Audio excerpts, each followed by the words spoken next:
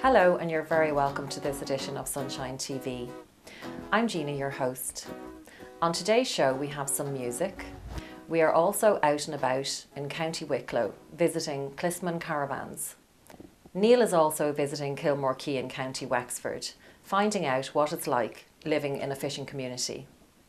But before all of that, we have our beautiful singer Deirdre McCall singing a song that you'll know well, called Edelweiss by Rodgers and Hammerstein.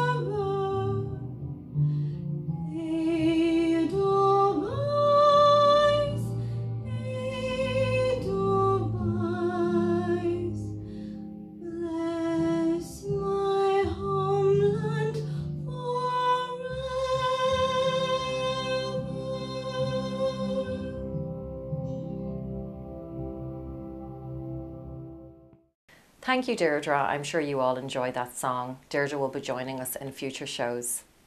Now over to Neil, out and about in Kilmore Quay, County Wexford.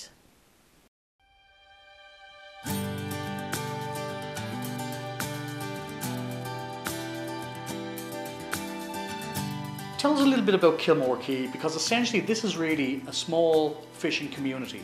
Very much so. We're 100 miles south of Dublin, in the southeast, right in the southeast corner of Ireland.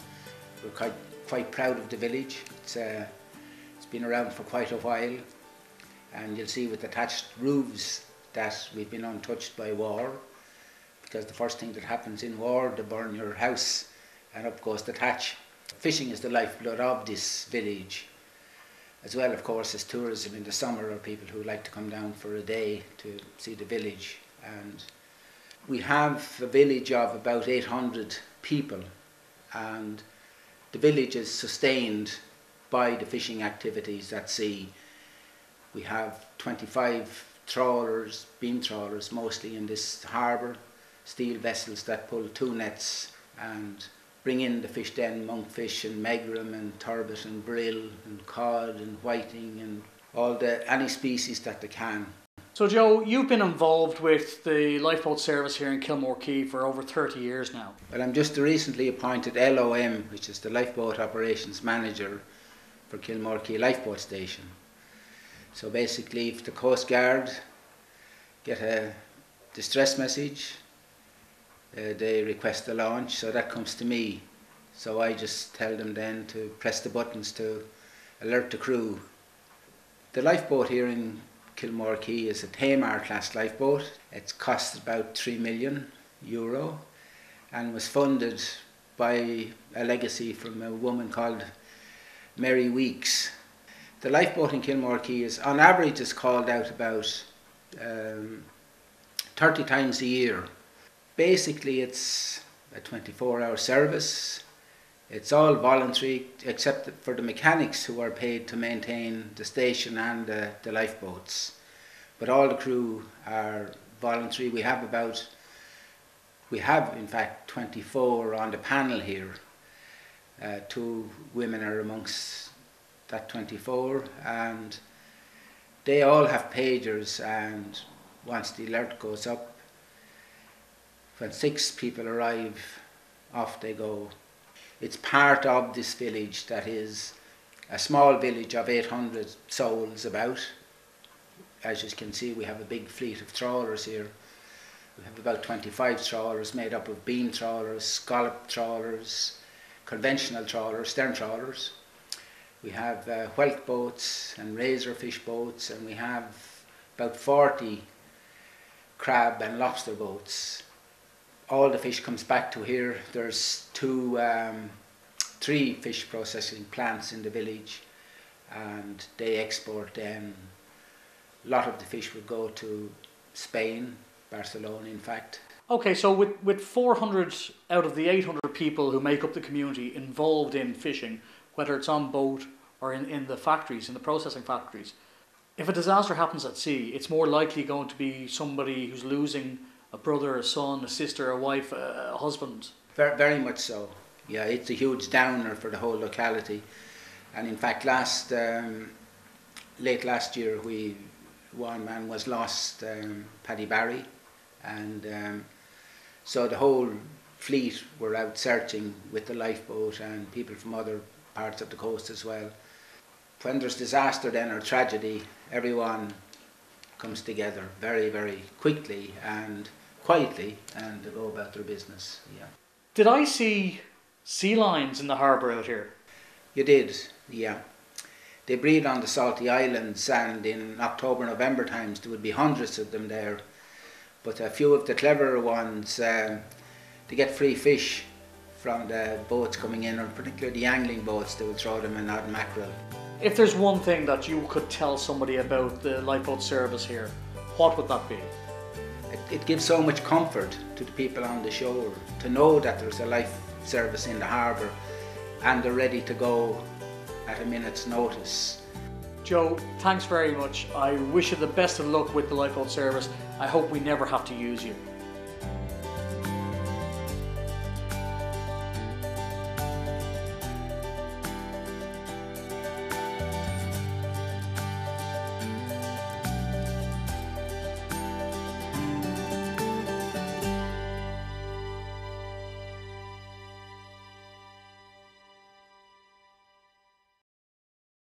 The sunny southeast always looks amazing. Thank you, Neil. Now we have some singing by the wonderful Rebecca Rogers. Do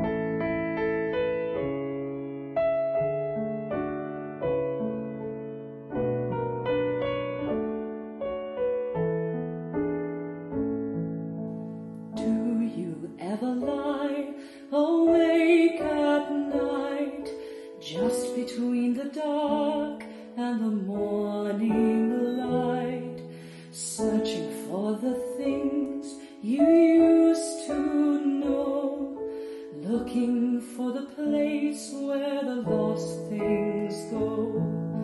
Do you ever dream or reminisce, wondering where to find what you truly miss? But maybe all those things that you love so are waiting in the place where the lost things go. Memories you shared, gone for good you feared, they're all around you still, though they've disappeared. Nothing's really left or lost without a trace. Nothing's lost forever, only out of place. So maybe now the dish and my best spoon are playing hide and seek just behind the moon, waiting there until it's time to show. Spring is like that now, far beneath the snow, hiding in the place where the lost things go.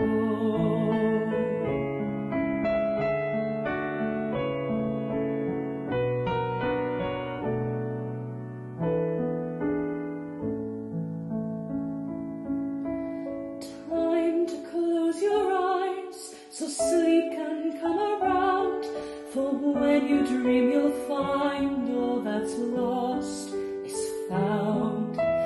Maybe on the moon, or maybe somewhere new. Maybe all you're missing lives inside of you. So when you need her touch and loving gaze, gone but not forgotten is the perfect phrase. Smiling from a star that she makes glow. Trush is always there, watching as you grow. Find her in the place where the lost things go.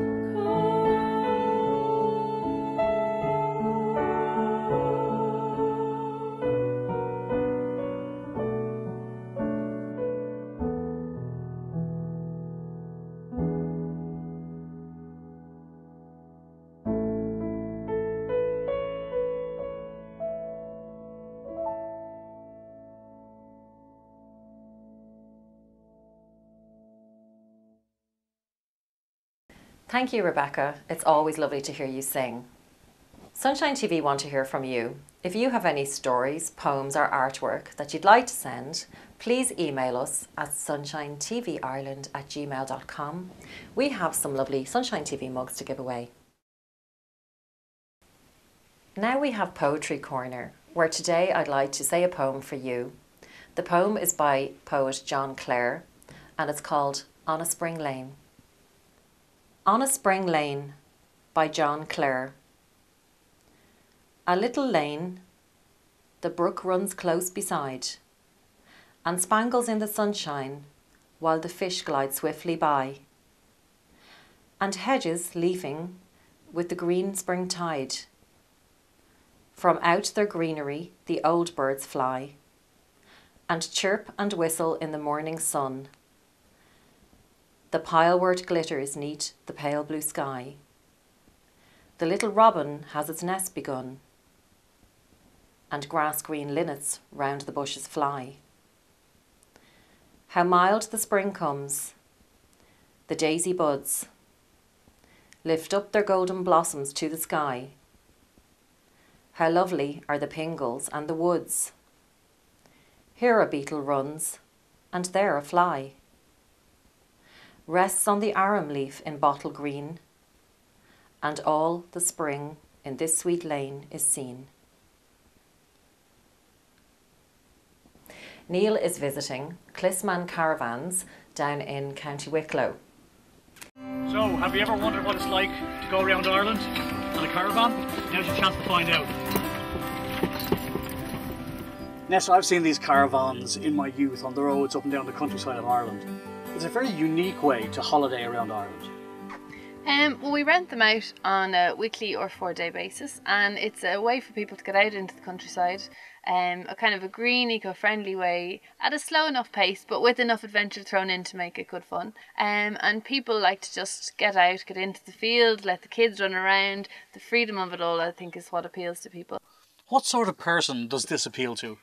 It's very hard to say because it's a real mix. We have families with young kids and they want the kids to really get involved in the holiday, have a really fun experience that they'll remember.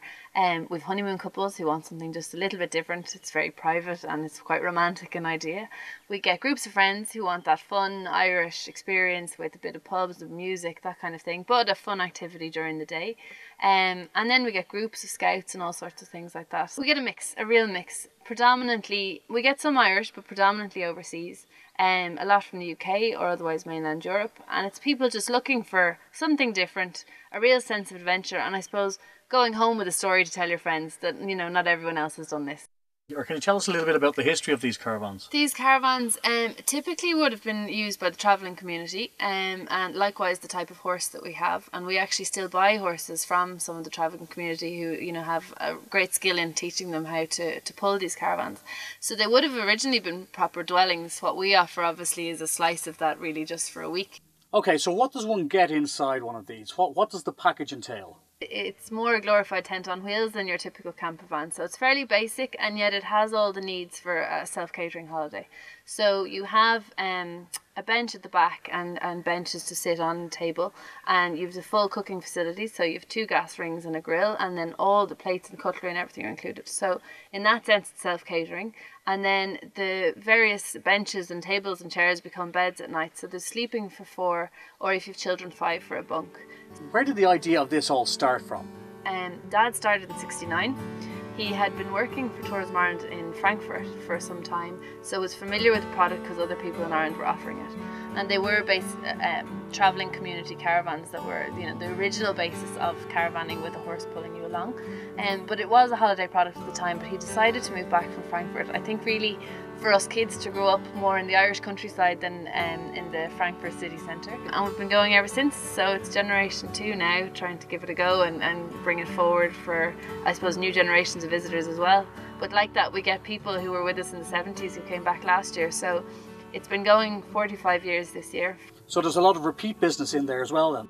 We get repeat year in, year out, and then we get repeat where they've been with us 30 years ago and then they've come back generation 2. We get kind of grandparents with their kids and their grandkids. A lot of people do it as kids, and then when they have their own kids about the same age, they like to repeat it and let the kids have the same experience. And then we have a Swiss man who's with us 27 years this year, so he has his favourite horse and he has his favourite places to go to, and it's an annual thing for him, so you get a good mix. How many caravans and horses do you have on the go then? We have 30 caravans and 30 horses, so it's quite a big operation. Some of our horses, when they're older, they retire with us. So we're operating at about 20 to 25 at the moment. But the horses stay with us once they've retired, so we have a few more horses than those that are actually working. Tell us about this French family. I find this absolutely hilarious. Well, we had a lovely French family, Parisian family, and the daughter was really into horses and had a dream about trying out these horse caravans. I imagine from reading them in a book, that kind of idea. And so she really wanted to do it, but maybe the whole family weren't quite geared to sleeping in the caravan and going fully back to basics in that sense. So they stayed in the Ritz-Carlton every night and they taxied back and forth to their caravan. And so everyone was happy. The daughter got her horse caravan experience, and yet the parents had the comfort and the luxury of the nice hotel every night. So what does the future hold for Glisman Horses and Caravans? Well, I hope another 45 years, ideally, if we can go for that. So we have a second product at the moment, which is walking with a donkey. So the donkey carries 15 kilos of a pannier, which is essentially like a Ryanair bag, and you go from B&B to B&B.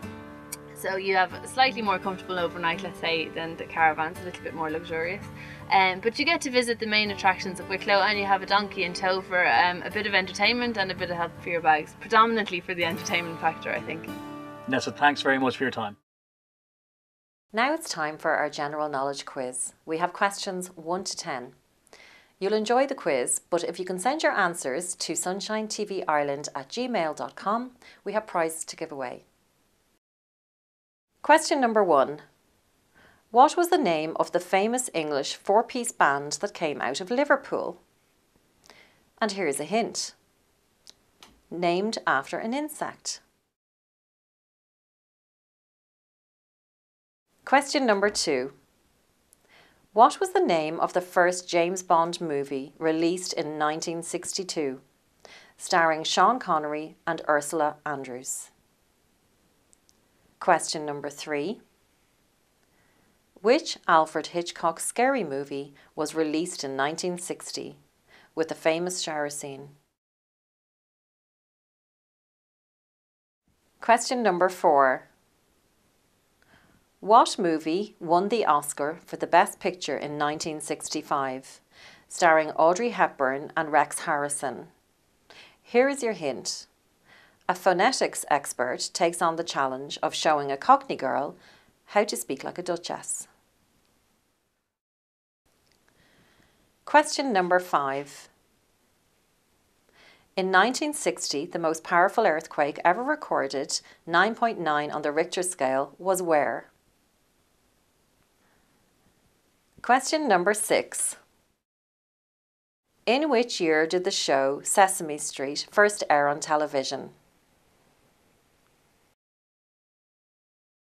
Question number 7. What year was the famous Woodstock Festival held?